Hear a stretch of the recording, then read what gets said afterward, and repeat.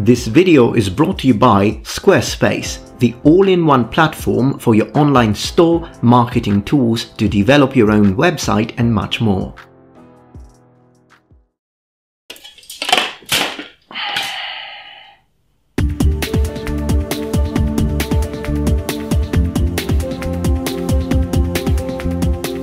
Hey noble ones, welcome back to my channel. This is the Metatron speaking, and lately people have been sending me links to this article on Facebook that talks about this battle that happened in 1582 between Europeans and Japanese samurai. All of this happening near the Cagayan River in the Philippines. Now, in the past, as I was studying Japanese history, I did read about this incident but didn't go deeply into it. Clearly this mention made me curious, so I read the article and I found statements such as the following. 40 Spanish soldiers defeated 1,000 Japanese samurai.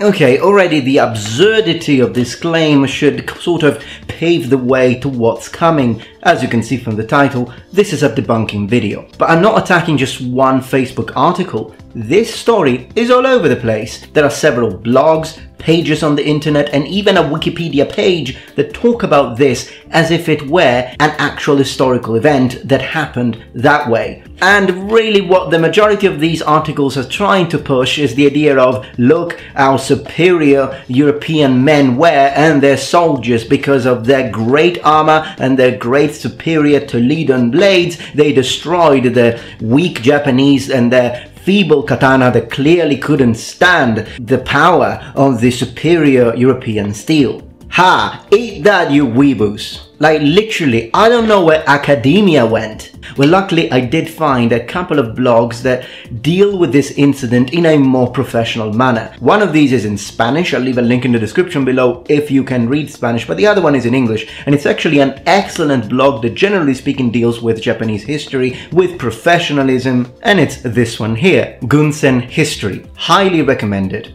But in order to make a debunking video, I needed to look at the sources and try to understand, okay, 40 men or 60 men, depending on who you're reading, are not going to be able to defeat 1,000 samurai, and besides, what were 1,000 samurai doing in the Philippines? So in order to really understand what happened in this incident in 1582, we're going to look at these things. What sources do we have that mention this incident? Who were the opposing factions? Now, when it comes to sources, there are only two mentions, in other words, two letters, unofficial letters written by the Spanish. Now, this already should sort of raise an eyebrow, because you understand that only reading one side of the story is never going to paint a full picture. Also, how come there are no official statements that talk about such an incredible event? But I will read both letters to you and we will examine their contents. Secondly, who were the opposing factions? So on one side we've got a Spanish tercio. Now,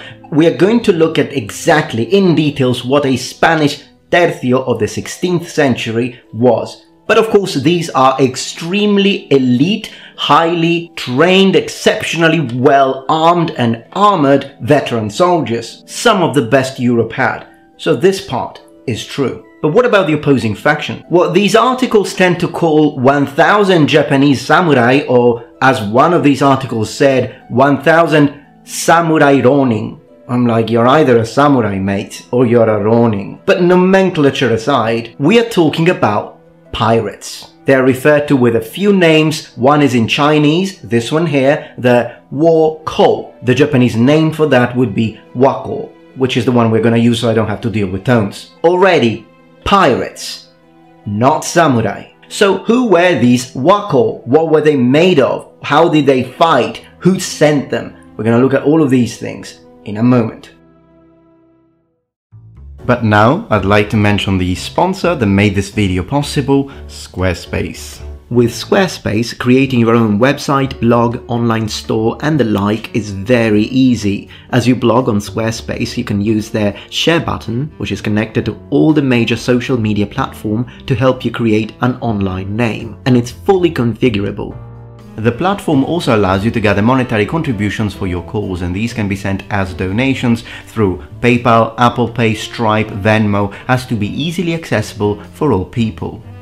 I really like the fact that Squarespace has this built-in email campaign system that lets you engage with your audience as you share your products or blogs with them. And you can also attach your logo to strengthen your brand name. Another thing that is really great about this platform is that it allows you to create members-only content specifically designed for your audience, while at the same time allowing you to manage and communicate with each single one of your members. So, what are you waiting for? Head to squarespace.com and get your free trial today. Once you're done with your free trial, go to squarespace.com/Metatron and use the code Metatron to get a 10% off your first website or domain purchase. And big thanks to Squarespace for sponsoring my video.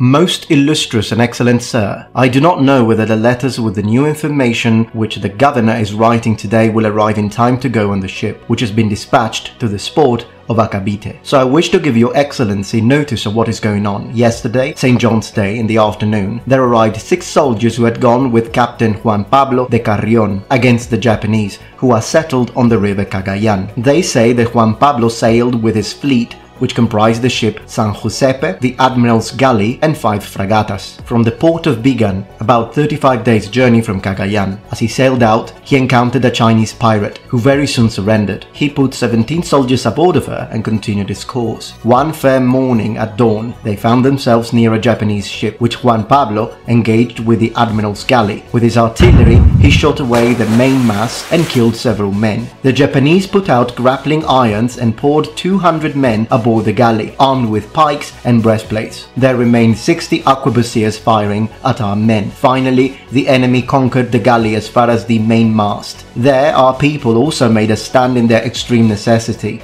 and made the Japanese retreat to their ship. They dropped their grappling irons and set their foresail, which still remained to them. At this moment, the ship San Giuseppe grappled with them, and with the artillery and forces of the ship overcame the Japanese. The latter fought valiantly, until only 18 remained, who gave themselves up, exhausted. Some men on the galley were killed, and among them its captain, Pero Lucas, fighting valiantly as a good soldier. Then the captain Juan Pablo ascended the Cagayan River and found in the opening a fort and 11 Japanese ships. He passed along the upper shore. The ship San Giuseppe was entering the river, and it happened by bad fortune that some of our soldiers, who were in a small fragata, called out to the captain, saying to him, "Return, return to Manila. Set the whole fleet to return, because there are 1,000 Japanese on the river with a great deal of artillery, and we are few." And although Juan Pablo's fired a piece of artillery, he did not and could not enter, and continued to tack back and forth. In the morning he anchored in a bay, where such a tempest overtook them that it broke 3 cables out of 4 that he had, and one used for weighing anchor. He sent these 6 men in a small vessel to see if there was on an islet any water, of which they were in great need. The men lost their way without finding any water, and when they returned where they had left their ship, they could not find it. They met with some of those Indians who were in the galley with Juan Pablo's, from whom it was learnt that Juan Pablo had ascended the river and had fortified himself in a bay, and that with him was the galley, which had begun to leak everywhere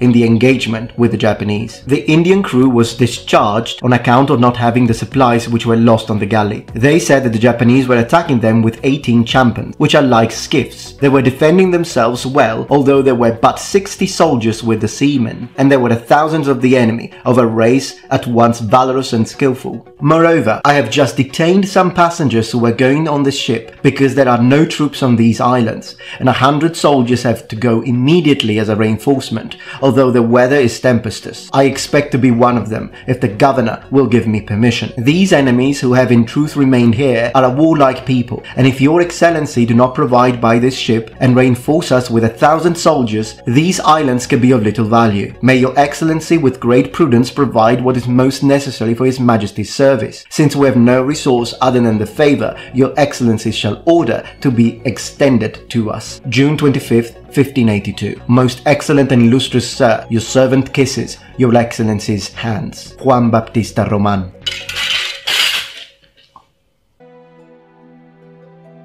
Now, Who were the wokou? Well, the Chinese characters used to write this term, generally speaking, mean bandits or pirates of the land of the dwarves. That usually was a sort of a pejorative term used to describe the land of Japan. So we could translate it as Japanese bandits or Japanese pirates. But were they actually Japanese? We'll get there in a moment. Still, the first point I'd like to draw is the fact that we are talking about bandits/pirates. Now, the reason why I'd like to start with this is because I'd like you to reason for a moment with me. What the people who wrote these articles are saying is the following. They take the account of a group of European professional medieval soldiers defeating some bandits, and they say, look, European soldiers defeated Japanese samurai. It's literally as silly as a group of people go around and then manage to find some bandits of Italian origin and smack him in the face. And because of that, they say, look, we defeated the Roman Empire.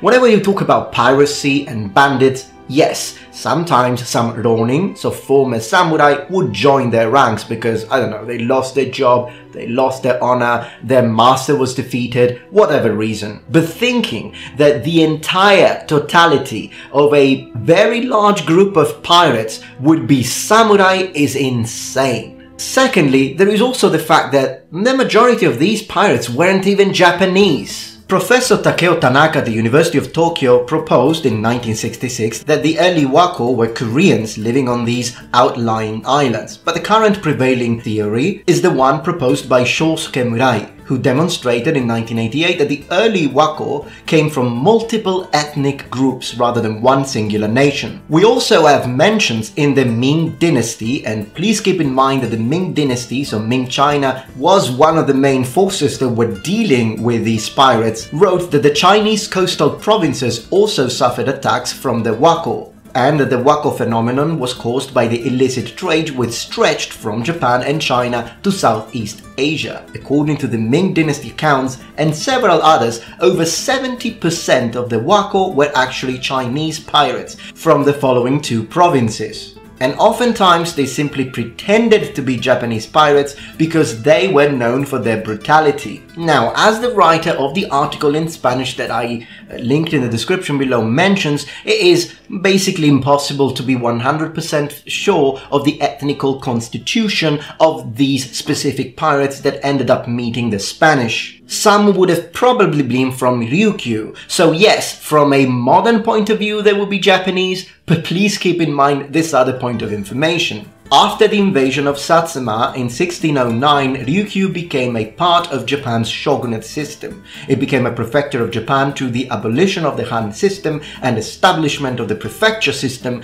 only in 1879. So, even if there were people from Okinawa, so the Ryukyu, in 1582, they wouldn't be Japanese. Still, was it possible that some of the people that fought in this encounter were actually Japanese among the pirates? Absolutely. Some of these pirates who were Japanese would have probably been from the Kyushu region, but still, this would be a highly diverse multi-ethnical group of pirates. And it goes without saying that this automatically means that even if there were 1,000 pirates, which is a number that we will kind of work towards in a moment, but even if there were 1,000 pirates, definitely you didn't have 1,000 samurai. Also because the majority wouldn't have been Japanese in the first place. The wokou were marginal men living in politically unstable areas without national allegiances. And this kind of responds to, again, one of these articles that was mentioning the fact that it was Japan or main Japan that sent these pirates. The daimyo in Japan actually fought to try and remove these pirates because they were a problem. Of course, this doesn't mean that no daimyo ever made use of the pirates when it was useful to him, but stating that these were 1,000 samurai sent by the daimyo is complete fiction.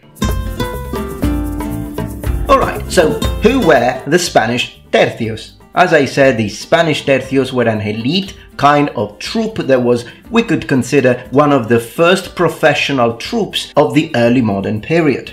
Well, using the maxim of Antonio de Leiva in the Pavia campaign, the Spanish companies should never be deployed to guard the city, but should be kept together in a core of invincible order, reserved for uncertain, difficult and hard exploits of war. It is also important to underline the fact that even though these are called Spanish Tercios, the majority of the troops were actually not from Spain. Some were from Spain, but many were from Italy, Walloons, Germans, Irish even as mercenaries. And these proportions would change. For example, in 1621, of the 47 tercios, only 7 were Spanish. So even though they worked for the crown of Spain, we could consider them to be elite European troops. Now, the Spanish tercios are also famous for being the first one to use the pike and shot formation. In other words, even though at first they were pikemen and sword and buckler, so swordsmen, they will become famous for their usage of pikemen and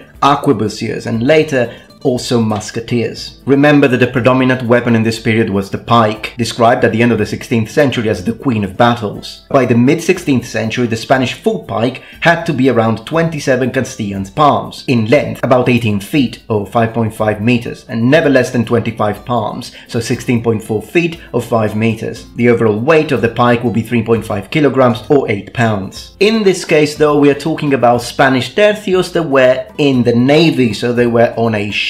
So the kind of pike that these men would be using in this conflict would be the short or half pike, up to 9.5 feet or 3 meters long, which is renowned for being used aboard ships for naval combat. Also keep in mind that officers would be carrying other weapons such as polearms like a partisan or halberds. Pikemen in the front rows would be wearing breastplates and usually helmets like the one I've got here, the morion, but then as you go further to the rear ranks, not all would be armored and some would just be wearing a helmet. Each fighter was expected to carry a dagger, both as a weapon of last resort and as an everyday tool. Arquebuses and muskets would be considered main weapons. So already the fact that some of these articles say that it's the superior Spanish swords that defeated the Japanese katana, kind of don't understand the purpose of swords, which were mostly used as a last resort weapon, or in the specific case of Spanish tercios, to execute wounded enemies once the battle was over. The arquebuses they were using weighed about 5 kilograms, and the muskets, which at this time, don't confuse them with later muskets, the muskets at this time are basically very big arquebuses that were used together with arquebusiers. They never really replaced them with the tercios at this time, and they usually weigh about 9 kilograms. Differently from the arquebus, they were usually placed on a fork and mostly used during siege warfare, but sometimes also during battles. A muster report in the Army of Flanders listed 1,237 musketeers to 2,117 arquebusiers, with 1,047 armoured pikemen and 954 unarmoured. So of course these ratios would change depending on the time. We don't know how many of these men on this specific ship, what the composition was. Mostly pikemen, arquebusiers and some musketeers. Okay, let's talk about the first letter and then we'll read the second letter together. They encountered a Chinese ship. They encountered the Japanese ship with which there was an actual encounter. Then they found the Japanese port, but they did not engage. And most importantly, the Japanese attacked and they were 1,000. With these pieces of information in mind, let's go read the second letter, which was only written 5 or 6 days later, and let's see what it says, because there are some contrasting points. Royal Catholic Majesty. By this ship, which is to leave these islands on the last of June of this year, I am giving your Majesty a full account of the condition of affairs and events in this region. The fleet sent by me, as above stated, met 2 vessels of the enemy near Cagayan, one of Japanese and the other of Sanglais. An engagement ensured and those vessels surrendered after a fierce fight, in which 200 Japanese, among them the commander of the fleet and his son, were killed, while we lost only 3 soldiers. So already we see a difference at the very beginning of the story. It doesn't mention the single pirate Chinese ship that surrendered, and when it mentions the actual fight, it's not just one Japanese ship, but it's a Japanese ship and a Sanglais ship. Juan Pablo de Carrion, whom I sent as my lieutenant general in charge of this fleet, continued its journey and entered the Cagayan River, where he was to make a settlement. At the entrance of the river, he found 6 more Japanese vessels belonging to the fleet of those which had surrendered. Again, a different number. In the previous letter we read 11 ships, and now instead it's talking about 6. There was also a goodly number of people there and fortifications. On account of his lack of men, a severe storm having driven out to the sea the flagship, which he took on this expedition, he did not sack these forts, but attempted only to enter the river. So this part is the same as the other letter. This he did, going up about 6 leagues, where he made a settlement in a place where he could erect a fort, whence he could direct offensive and defensive warfare against the enemy. He asks for reinforcements and then says this: "These occasions now are not so much a matter of jest as they have been hitherto, for the Chinese and Japanese are not Indians, but people as valiant as many of the inhabitants of Berberia, and even more so. I entreat your majesty to give careful attention to this, and to order that in all vessels as many men as possible be sent, for it is the key to what is necessary for the preservation of this camp. I beg also that careful attention be given in the other things." So notice that now it's talking about Chinese and Japanese as the actual enemies that this fleet is encountering. Notice how in the second letter, the second encounter, whereby 1,000 Japanese attacked 60 Spanish men who fought and survived, or actually defeated, is not even mentioned. So what can we learn from all of this?